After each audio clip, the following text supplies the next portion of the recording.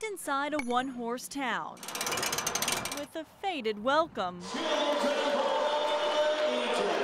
There's more big tops than stoplights. Welcome you to America's one ring wonder. Hugo, Oklahoma is one town where the circus never really leaves. It's known as Circus City, USA. The farm animals are measured in tons. Back when the circuses started here, our land was cheap and they owned several hundreds of acres of land. In 1939, the Kelly Miller Circus rolled into town. Over the years, 20 other circuses have followed. A lot of times in the fall when you're driving back after a long season on the road, you'll see the little signs in front of the shop saying, "Welcome back, Circus." Today, Hugo is the winter home for 3 circuses. Hugo probably accepts the circus and the circus people better than any town in the United States. Dudley Hamilton has called Hugo home every winter for 25 years.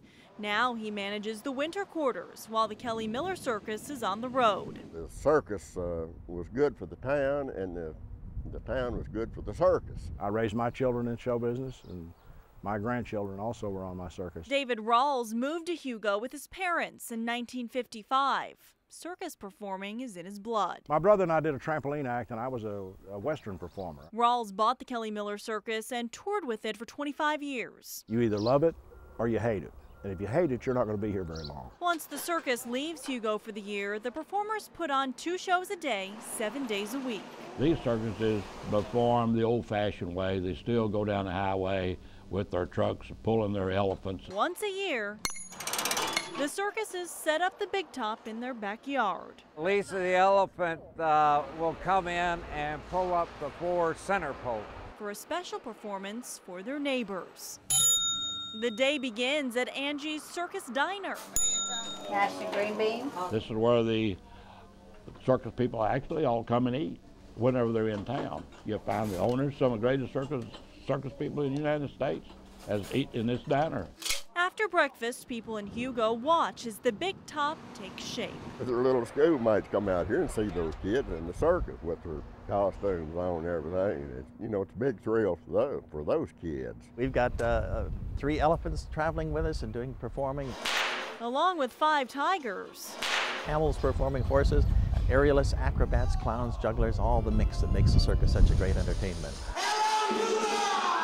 We always get a big crowd in Hugo, and this is home. The duo with the permanent smiles works hard for laughs. I wanted to be a clown with the circus since I was 4 years old, so. Yeah, me too. Since he was 4 years old, I wanted to be a clown with the circus. Direct from Queensland, Australia, the extreme aerial artistry of Nikita. A long way from home, Nikita found herself performing on the trapeze in Hugo. It's nice to come to a circus that actually has a winter quarters and has a home. Nikita feels most at home at the top of the tent. Just me up there swinging away on the trapeze. You sit down and you watch a 2-hour performance under the big top of things that you won't get an opportunity to see very often in your lifetime. At the end of the day, when the smiles fade. They're all show people, and that's the #1 rule. And the circus leaves town.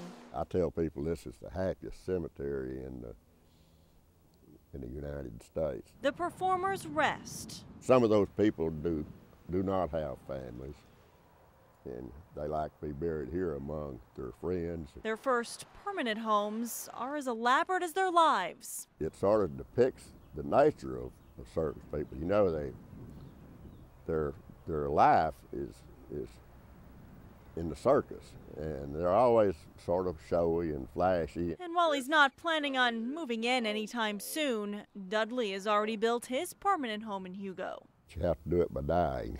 He's leaving a blessing. May all your days be circus days. Circus day for children is always a big, happy day off, So I put that on my stone. Because in Hugo, Oklahoma, every day is a circus day.